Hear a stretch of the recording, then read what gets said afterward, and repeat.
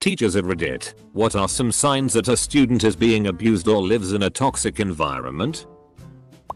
I taught life skills special ed at a middle school. The class were the kids who need to learn to eat with a fork, tie their shoes, etc. Had a little guy with Down syndrome who started bringing bound and gagged Barbie dolls to school. A mask with duct tape over the mouth. I was the person he confided to that a neighbor had been sexually abusing him with some pretty creepy SM stuff. Fine if you're into that consensually. But this kid could not give meaningful consent. The school social worker and I made the appropriate calls and made sure the kid and family had the supports they needed. You can ask younger children closed-ended questions, but they should be asked with a qualifier for validity. Did they touch you in your private area? Yes. We all live in the moon. Right? Yes. Child's recount would be considered unreliable. The big thing if you suspect child abuse is to call a report to DCF. A report does not automatically result in criminal charges. It does usually result in an investigation of some sort to determine if there is an issue. Another thing to note is that very often sexual abusers will conduct the abuse in the presence of other adults. If it's common for a child to sit on a lap of one parent under a blanket or pillow, be extra aware. They do this because, outside of the thrill, it makes it easy for the other adults to believe them because I was in the room. There's no way that happened. The child is making this up. As a general rule of thumb, children don't make up stories about being sexually assaulted. I was taught in mandatory reporting training to not ask questions.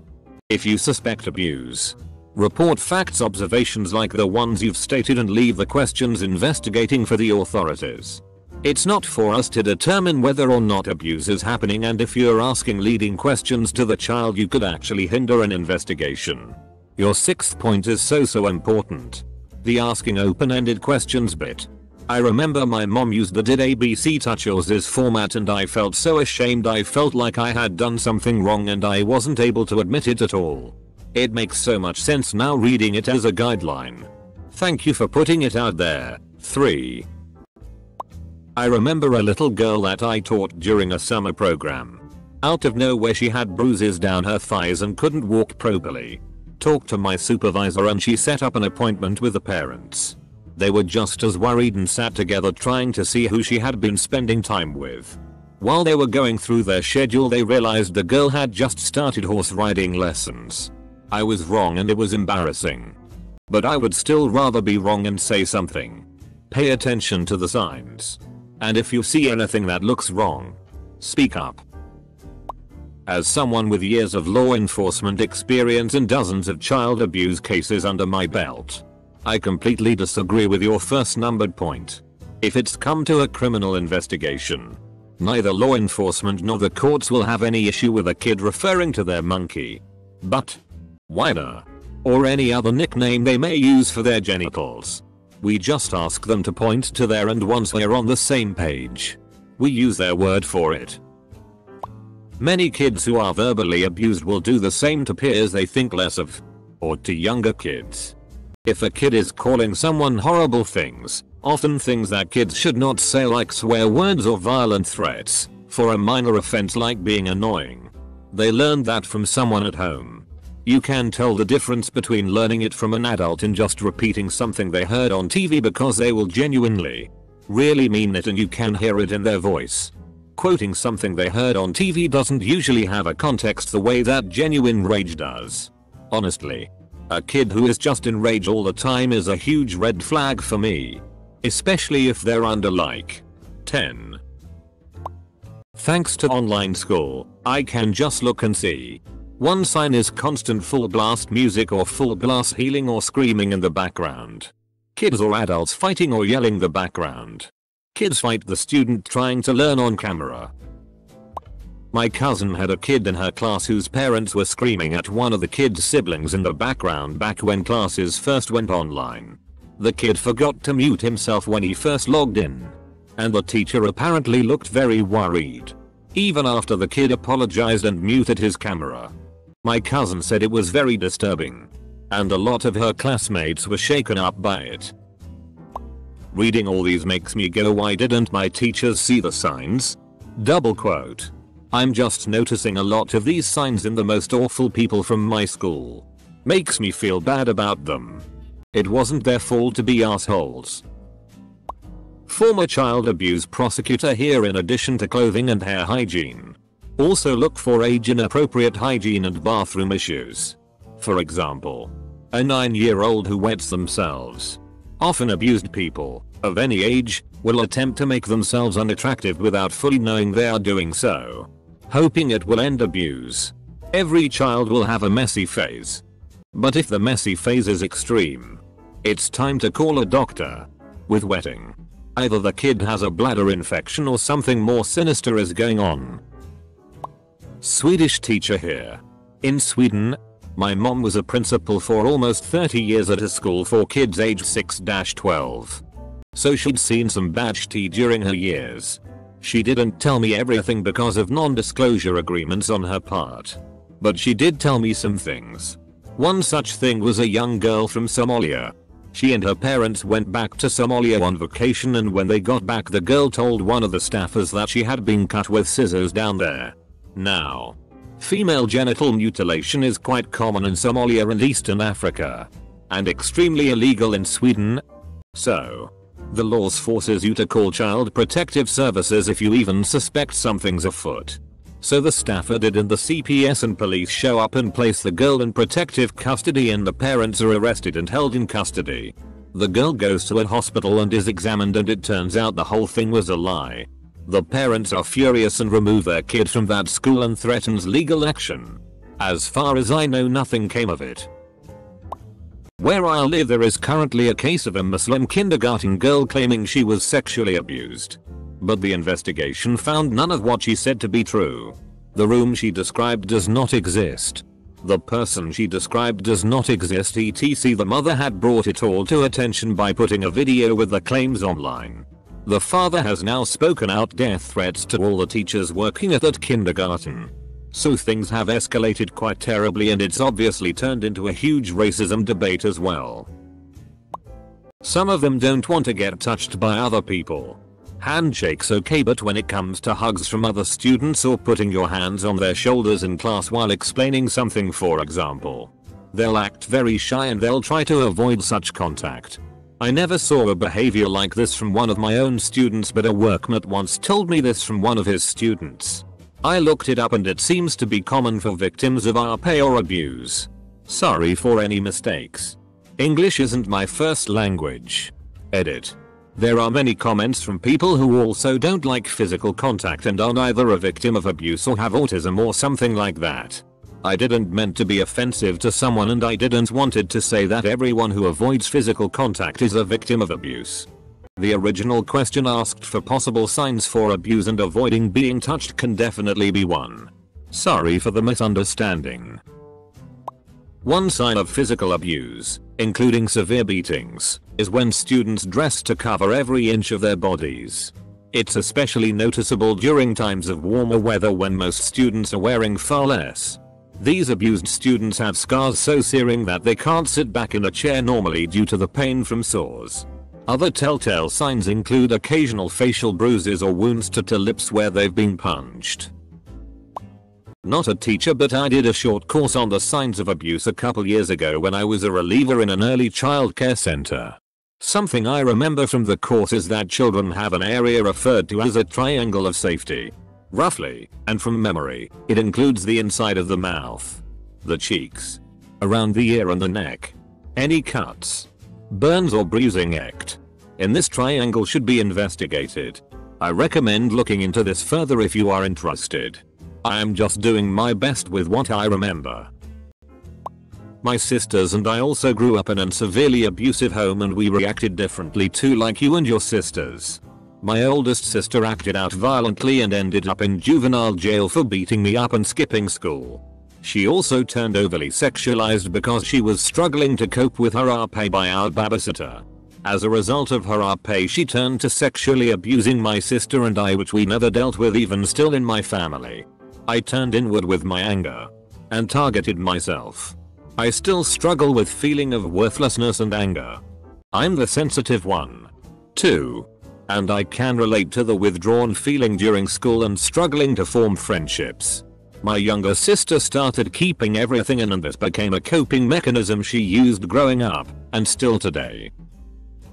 I had a terrible experience as a student who was abused at home. At one point I had a black eye every month or so. Once I had to do PE in shorts and I had a huge black spot on my inner thighs which spread from the genitalia almost to the knee. I always told people I fell from my bike. Broke crying out of nowhere regularly.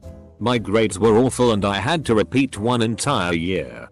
I was a teenager and actually asked for help to the school counselor, which, after listening to me, said, "Since your younger sister is involved, we'd have to act and call the police. If you don't want, we can just pretend we didn't have this talk." I was scared, so nothing actually happened. She left me with a bunch of sort of propaganda pamphlets. She was into politics in my school town, asking me to give them to random people. Teachers kept on treating me like a rebellious teenager with behavioral problems, even though they made many talks about speaking up to the teacher if we had problems at home or we were being abused. This was Milan, Italy, 5 to 10 years ago. Now I can usually recognize anyone who had been beaten or abused at home when they were kids in a short conversation. Writing prompts usually bring out some strange stuff. Also, behavior with peers. Mayo, I would never have the courage to write something other than the most simple story for a writing prompt. Teachers judge hard.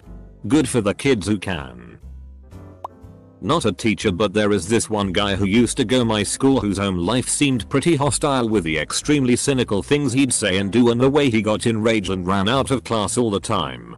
Might have been a mental disorder or something, but I don't think his home was very welcoming either. Wife says a couple of kids' parents refused to turn on their webcams for lessons. So she literally has 2 kindergarten age kids she's been teaching virtually for 2 months. Never seen them. Not even a pic sent to her. She says given other limited interactions with the parents, it seems like lots of red flags on this one, but no real protocol yet as to how to find them help or just confirm everything is cool at home. Theater teacher, 6-12th grade. I can get pretty close to almost all my students, but it's the ones who want to really talk or tell me stories that I feel need me to listen. And I've been teaching long enough to know that if kids want to talk to me, say during lunch or not after class, then they are reaching out but may not know what they are reaching about. 10 years ago I had a student, super funny talented actress, whose dad was making her stay up all night to work at his shitty low rent motel. I knew something was up because she was not only always tired, she was super mean. It was only after I went to drop off her homework, all of her teachers, I didn't give her any, that I was able to see her home life. She lived at a motel. I won't go into its reputation, but you can imagine. She still played Titania in the spring play. Hoarding and saving food is a big indicator that they're not being fed enough at home, or that their parents are controlling their eating habits in an unhealthy way. Also, children who consistently use harsh language against other children and engage in bullying can be a sign that they're being mistreated. But this can also simply be a sign of some other unresolved emotional issue. Not a teacher, but a former abused kid who no one saw. I was really angry as a kid. I wouldn't hit or bullied anyone. Actually, I was also bullied. I had problems concentrating in class, and once in 2nd grade my teacher took me outside to talk and I told her how I was so angry at so and so I want to throw an eggs at them. At 7, yo guys. Also, I once didn't do my math homework at 4th grade and the teacher said she'd have to call my mom and talk to her. And I started crying my soul out. I hate crying in front of PPL and saying how she would kill me. So the teacher finally broke and said she won't call my mom. But she also did nothing. If a kid is that afraid of their parents, believe them. I keep thinking, what if someone would have asked me? Just ask. Maybe I could have said something. Maybe I wouldn't have to go through all of it and end up where I did now. Maybe I could have had somewhat of a normal life. But no one ever did. So I guess I'll never know. Not a teacher, but my GF is. She had a little girl last year that would ask to go home with her because she didn't want to go to her own home. It was a bad situation where 7 kids were living in a 2-bedroom apartment. Apologizing a lot. Flinching when someone's hand is raised. Being yelled at. Or loud noises. Avoiding confrontation or eye contact, but that could also be something else. Willing to make a fool of themselves for attention. Acting out. Etc. Kids wearing long sleeves and pants in 80+ weather to cover bruises. Excessively apologizing. Not being able to stand up to bullies. Not being able to differentiate mature subjects from appropriate subjects at a young age. My teachers sucked. Band teacher here. A lot of times when teaching kids in beginning band how to play their instruments early on, you have to touch various body parts. Hands, of course. Arms.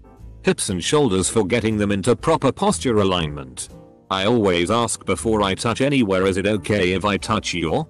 Almost all kids say yes. I've had 2 that have said no.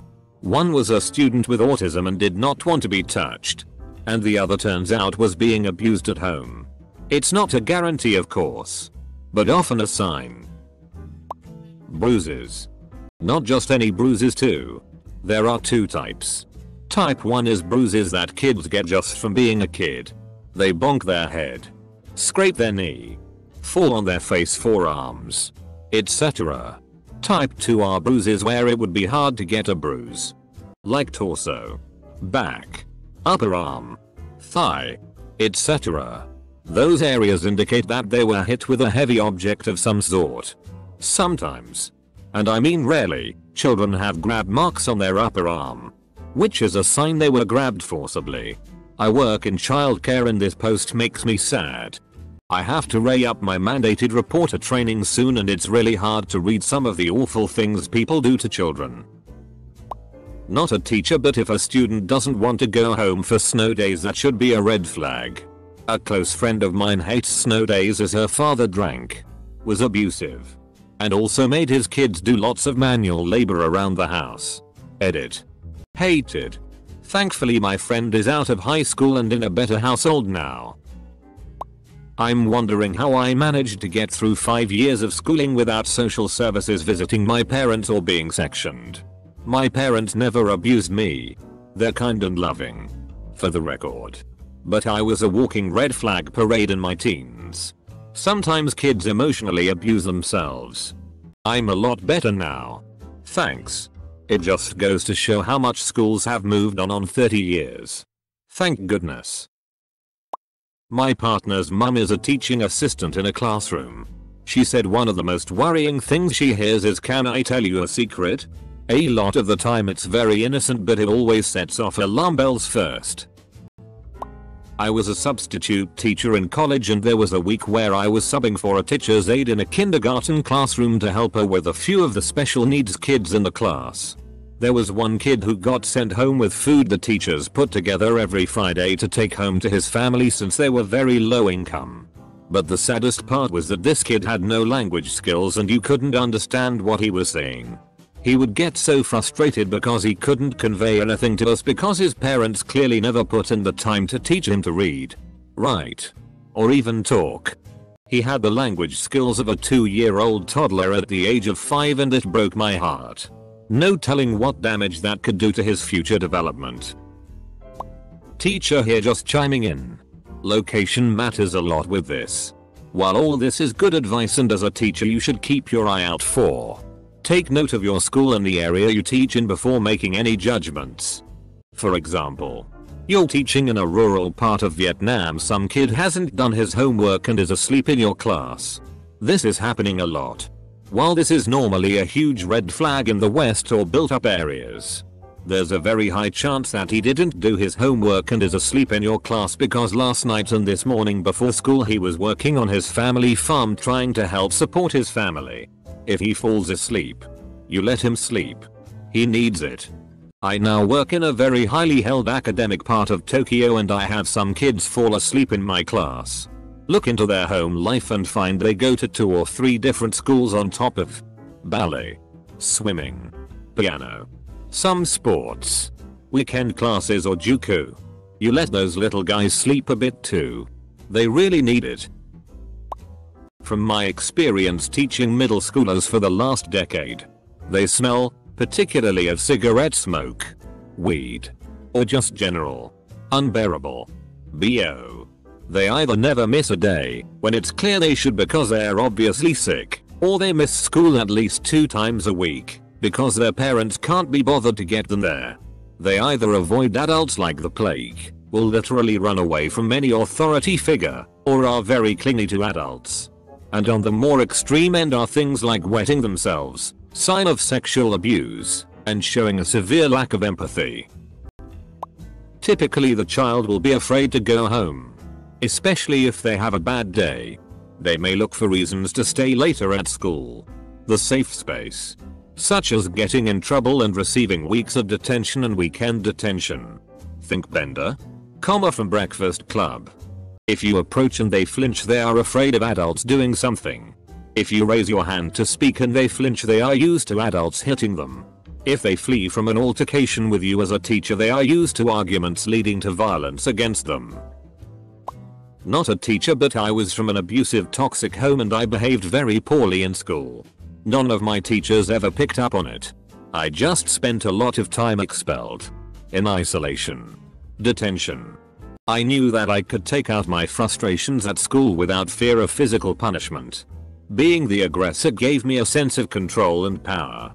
I would hurt other students, pinch them, pull their hair, pull out their chair as they were about to sit down. As I got older, this changed to sometime attacking other students if we ended up arguing. I acted very inappropriately towards male members of staff and I was very cruel towards female members of staff. I had no sense of boundaries and would often look through teachers' desks, handbags and even move or hide their stuff to irritate them. I feel awful about my behavior now. Even reached out to some of the people I was mean to just to apologize. I wish a member of staff had picked up on it, but most of the time it was just punishments. I was just a naughty kid. Not a teacher, but a volunteer football coach. Nearly all the most aggressive players, and I mean basically violent players, you immediately see why it is from their parents, particularly dads. I think their behavior in a sporting context is a really good indicator. Dirty clothes, bad smell, sleeping in class often, food hoarding, seemingly random outbursts, triggered by small things, anger issues, etc. I'm a school counselor, so I'm fortunate that the kids I've had to report to CPS trust me enough to just tell me. It's frustrating when all the signs are there but CPS doesn't feel there's enough evidence to do anything about it. I developed a tic. For years, I would rip out all my eyebrows and eyelashes. Half the time I didn't realize that I was doing it, because I lived with my abuser and was so stressed out and terrified all the time. When I was 17, I finally moved in with a friend to get away from them. And people started telling me they knew all along that something was wrong. But no one ever said anything. No one ever took action. Even when I tried to come forward on multiple occasions. I'm begging you guys, if you see something, say something. Not a teacher, but I worked with kids in a restorative justice program, basically community service, and there would be kids who would have so many hours they would come in after school and weekends for months. We had some kids who would do something petty and stupid literally weeks before they were done. Despite being fairly successful in the program, it was because coming in every day and having staff ask about their life, make sure they had lunch every day and give some structure to their life was something they craved and didn't have at home. They would self-sabotage in order to keep it. It was so sad. Imagine how bad your home life has to be to choose do court-ordered manual labor rather than be at home. Listen to how they talk about themselves. Most kids who are just insecure will parrot off things their loved ones say about them. My mum says I have beautiful eyes, but kids who don't hear that stuff will either say nothing or say very demeaning things about themselves. Also, on a sexual abuse side, listen to the words they use.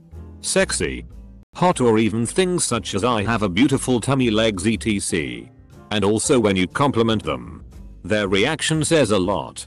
Their refusal to believe or eagerness to please you once you compliment them for further compliment says a lot.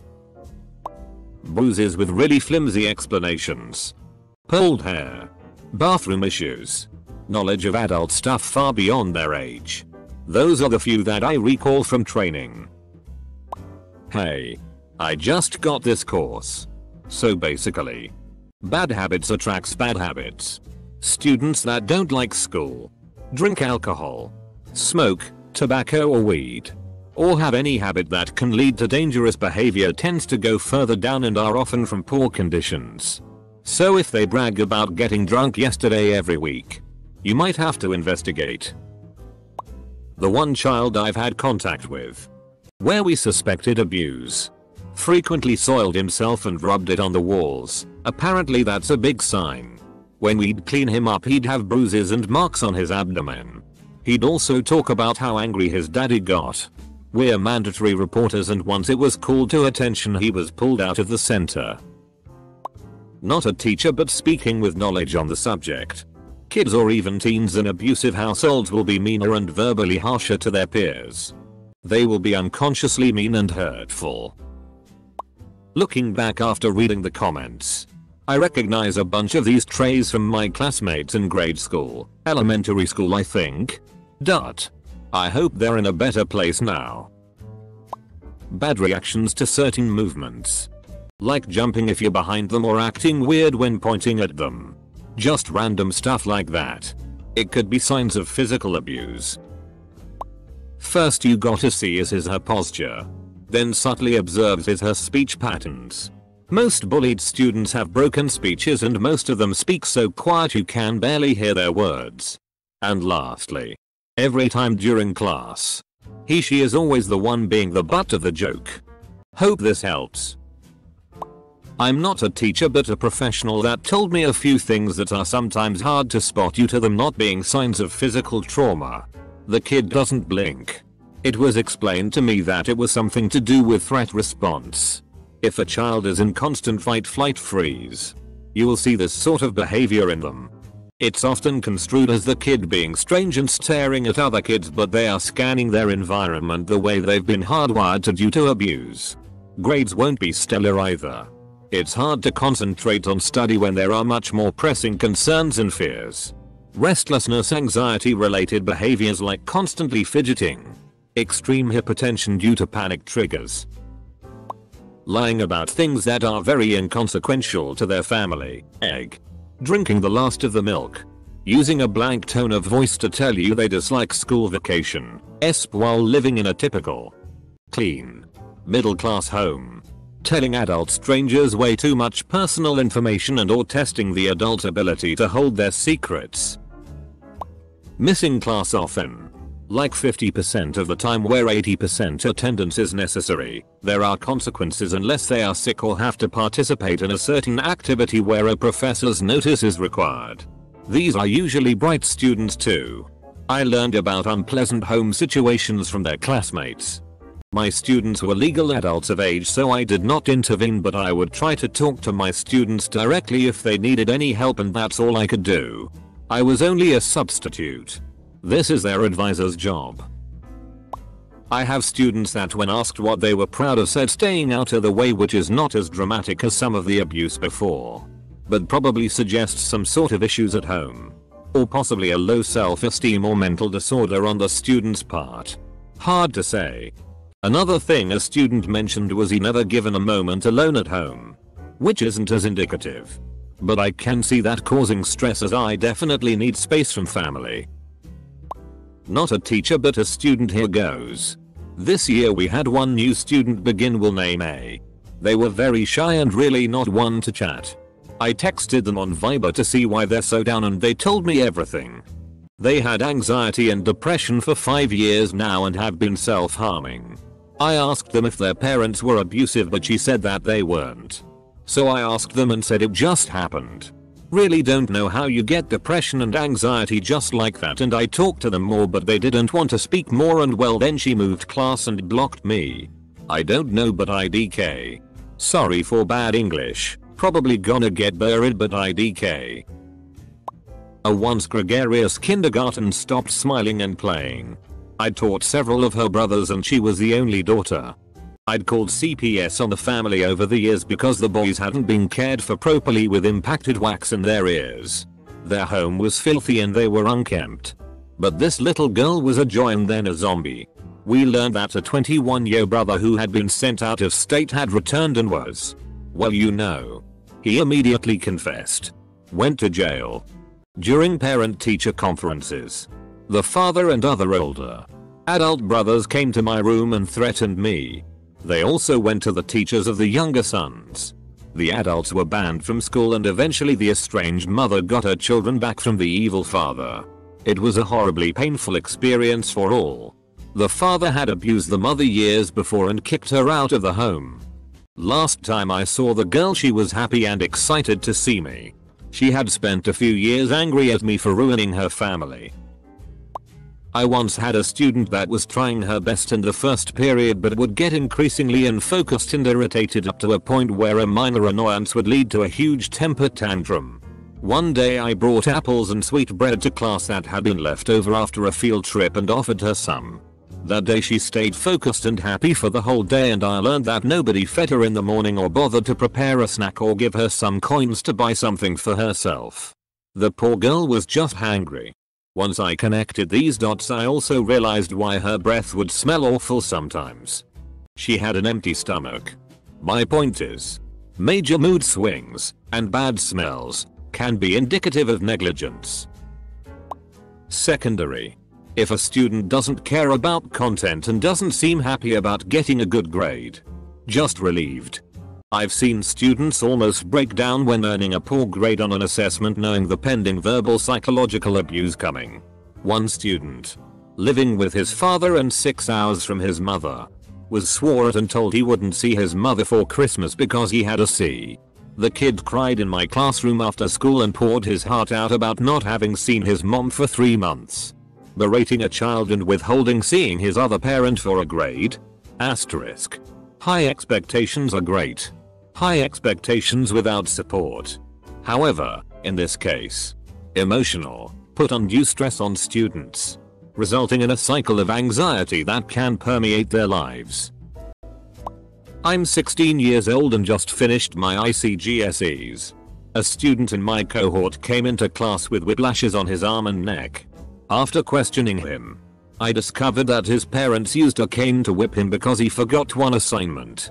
This student is very reliable and always turns his work in without fail. My parents are diplomats and we had only been stationed in Malaysia for a month. Turns out that this is fairly common and all the other students saw nothing of it. Their bad behaviors skyrocket when they get back from long holidays. Every single time. It shows there is instability or neglect, apathy from parents. They tend to be the parents that get annoyed when you try to speak to them about their kid for anything. That Ishi tells you that Ishi is being bullied, but allows you to do crap about it cause. Well, kids do that. But when Ishi fights back you give him her detention because you are a useless piece of shit. Sorry for the rant, but I hate how most teachers don't give a crap about students being bullied. If you are not one of them, thank you. Close bracket. This is probably going to get lost in all the other comments. But in the UK, get in touch with your local community associations or local charities. They often run free accredited courses like child protection where you can learn some of the not so obvious tells or child abuse. One of the uncommon tells is being incredibly biddable and wanting to please. This was my tell. I constantly wanted adults to be proud of me, so I always tried my best. Went out of my way to help or do something, even if it meant I would get hurt in the process. My clothes were always clean. I was always tidy. There was no physical signs of abuse. But I had that need to be what everyone wanted me to be. I used to teach Chinese students online, and rather than seeing a sign, it would just be the parent outright screaming at them in the middle of a lesson if they got something wrong. Horrible to witness and then have to carry on with a smile. And if reported to admins, they say it's not within their power to tell the parent how to raise a child. They are just the one paying for the service. One that I've only seen once in my career, but was a HRMMM. This is weird thing about a kid was that they would stare off and completely zone out. For minutes at a time. Could be during work they want to avoid. Yes. But also during universally fun things like Christmas concerts or while outside playing during recess. It was so bizarre. I wondered if they were having seizures at one point. Turned out, this child had PTSD symptoms from watching her parents physically and verbally fight before they separated when the child was 6. I had to relinquish all control of that one to the school psychologist, who was wonderful. But I don't know the details, because my husband worked with one of the parents. Reading all the things shared here are interesting, but is also disturbing and very traumatic. Me as a teenager. Make me think, why would people see kids as something sexual? It is very disturbing indeed. But a reality that I have to accept and avoid. Over and underreacting. Freaking out and apologizing for being 5 minutes late or nonchalantly arriving at 30 minutes late. A guy being uncomfortable changing his shirt unless alone or in a stall or something, or the guy who always walks around the locker room 100% naked. In both of these situations, both of these kids could have suffered some sort of trauma or could be living in a toxic environment. When a kid asks to stay after to talk to you, you drop everything and listen. It is hard for them to open up sometimes. If they trust you enough to share, then you need to be a safe place and willing to be an advocate for them. I have had many students ask if they could just talk for a minute. Especially my high school students. It reminded me what was really important. The physical and mental health of my kids. I have taught secondary ESL for over 7 years. It is a hard adjustment for them to navigate not just high school and difficult life situations, but also to do so learning new cultures, customs, and language. My advice to all teachers: sit down and listen. We never really know what our kids are going through. I was bullied at the school and nobody did anything about it. It was only when I started high school, in a different city, that I realized just how much the bullying had impacted me. I would get comments like, "I'm not going to bite your head off." I guess I was cringing when people talked to me. I had body language that was submissive, etc. I was bullied from kindergarten up until grade 7. And I think everyone just thought that my behavior was normal for me. Little 7-year-old behaving manipulatively. They don't have the abstract reasoning abilities to do that. What they have is the ability to replicate how their parents speak to them. Edit. I just looked back at this, and I feel like I should say, kids can normally act a bit manipulatively. But I mean manipulatively as in a way that the hundreds of kids I've worked with never behaved. I volunteered at a preschool daycare for kids in rough situations. A thing that always stood out to me was how typical childhood pretend play acting seemed off. For instance, when playing house, one child would place a toy phone in his waistband similar to how a person hides a gun, and when he got upset he would take out the toy phone and place it against another child's or teacher's head like a gun. The other notable behavior would be how they responded to male teachers. When playing house or family, some boys would be extremely protective of the female teachers or girls from the adult male teachers. Overly clingy is a sign of neglect. I saw it with my students. Apparently I did it as a child. Thanks mom. And usually there is another sibling involved that needs more attention than the other. Don't forget the subtle mental and emotional abuse of an educated parent with narcissistic personality disorder. Often the abuse survivors in these households are masters of hiding their trauma. When I was a daycare teacher, my class was the toddlers, so 2 years olds and the occasional 1-year-old. There was one boy in specific that knew the word BTCH and loved to say it, as well as constantly kept trying to hurt the only girl in the class. I had to be with her almost constantly because if I wasn't, that 2-year-old boy would put her in a chokehold. I'll never forget the first time I saw it, and the boy just thought it was a normal thing. I told my boss, but sadly as far as I'm aware nothing was ever done. They moved the boy to another daycare right before I quit.